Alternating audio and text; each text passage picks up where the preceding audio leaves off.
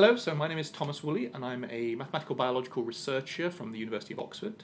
I'm currently studying pattern formation here at the MBI in Ohio, and although it doesn't sound very mathematical or biological pattern formation, the idea is that we want to, from the mathematical point of view, understand complexity. How does complexity arise? And from the biological point of view, why should we have structure? Why should we get fingers or toes or limbs rather than just have an amorphous ball of cells? First and foremost, I bid to solve a project that's sort of been nagging me. It's one of these projects that I looked at a little bit back in Oxford, but I just didn't have the time to expand and investigate all the aspects of the problem. So the problem I'm looking at specifically is trying to understand the formation of patterns when the cells are allowed to turn round and spin round. And no one's done that. People have looked at cells running and chasing each other and clumping together and spreading apart. That's all been done.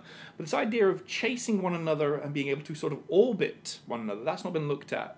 And so it is a very mathematical project, but there are systems out there, particularly a Japanese group of experimentalists. They have found that these cells do orbit each other like this. And so it is a very applied aspect.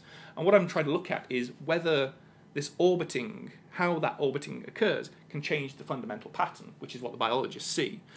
So the orbiting, spiraling cell patterns, they come from a model species of fish called zebrafish. And as you might expect, the zebrafish has black and white stripes. So black, white, black, white.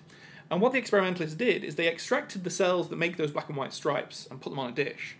And they found that the black cells would... the black and white cells, they would just sort of stay there and happily jitter around.